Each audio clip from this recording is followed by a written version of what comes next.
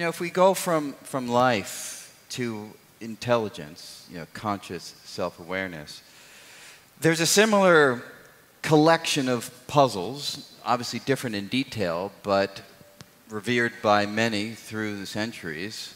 And in the modern era, David Chalmers is famous, down at NYU now, famous for articulating the so-called hard problem of consciousness, right? The problem that if matter is all there is, matter and fields, and if electrons and quarks and the entities that they build up, protons and neutrons, if they have no inner world, if the lights aren't on inside an electron, if it has no inner sensation, if a third-person account precisely describes what's going on with an electron, there's nothing else. How could it possibly be that when these particles swirl together, they somehow generate an inner sensation, a quality that simply is absent at the level of the fundamental ingredients? So, he was dividing up the problems in neuroscience and brain science into those that have to do with the mechanism, the function of the brain, which ultimately can be difficult to work out, but it's clear what to do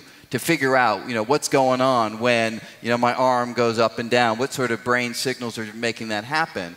But he considered a qualitatively different question to be the one that I was referring to, namely, how can the lights turn on? Do you see that distinction? Well, I always confess myself baffled by it. I do see it as a profoundly difficult problem. I am committed to the view that there is nothing there other than physics. There's nothing there other than, as you say, atoms and electrons. And I agree with you. But where does that sensibility come from? Is it based on evidence? I suppose it comes from the feeling that, as an evolutionist, we start with physics, and then we get chemistry, and we get a process, Darwinian natural selection, which gradually builds up nervous systems step by step. They get more and more complicated. I can't see any other way but that. Could that be limited mental acuity and creative powers? I think it has to be that, but I'm more curious to know what you think, but as a physicist. I thought I was asking the question. No, it's good. No, we actually we're going to go back and forth on questions, and I agree. I can't imagine that there's something beyond Schrodinger's equation of quantum mechanics and the interactions of the particles that's going on inside this physical structure inside of my head. But I still feel deeply puzzled by how it is that I can sit here and have this inner world.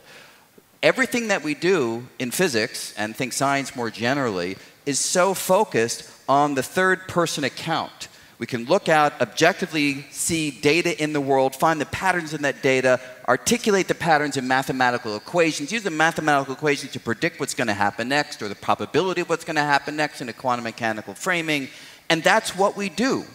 We never have this turn inward to try to have that same kind of rigor and description of what's happening inside of our heads. Now, what David Chalmers says is, he says that's not just a small issue, that's a huge issue, if I understand what he's saying correctly. He's saying we perhaps are missing a side of the story which would endow perhaps electrons and quarks and other particles with a degree of proto-consciousness. Maybe there's something beyond mass and charge and spin. Maybe there's something there, and only by taking into account that quality that we've been missing can a lot of those particles yield the sensations that we're all having right now.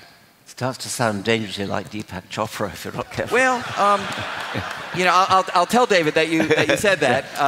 I'm also intrigued by philosophers' thought experiments where they say things like, imagine that you could make an exact copy of every single atom of you, and there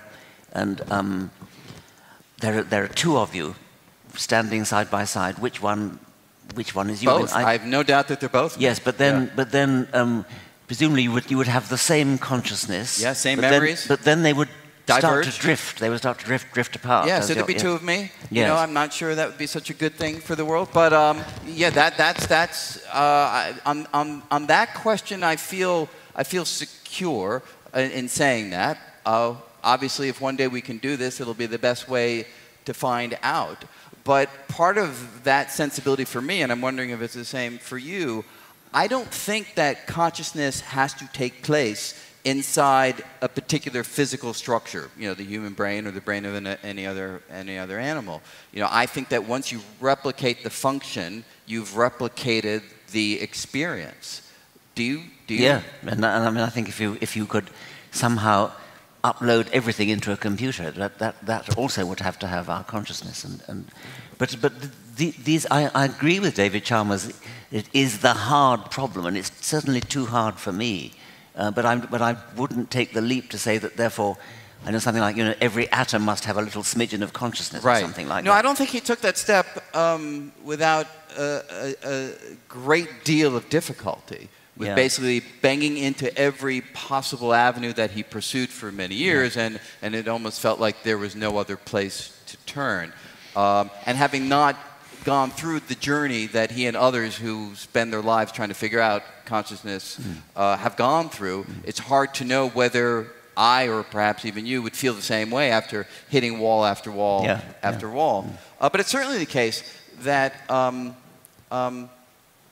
even on planet Earth, where we discuss that life may have had a unique origin, the arising of intelligence and conscious self-awareness, that also seems to have been a miraculously improbable event that allowed that to happen. Yes. Right? I mean, what if the meteor hadn't wiped out the dinosaurs? I mean, would we all be sitting here and we'd all be dinosaurs and having this conversation, or would we never have gotten to that place? I suspect not. I mean, I think that there would be lots of dinosaurs around, but it's I think it's a major step. We were talking about whether the origin of life was a big step, and perhaps it was. So we don't. And I said that was a corollary of whether we think there's life elsewhere.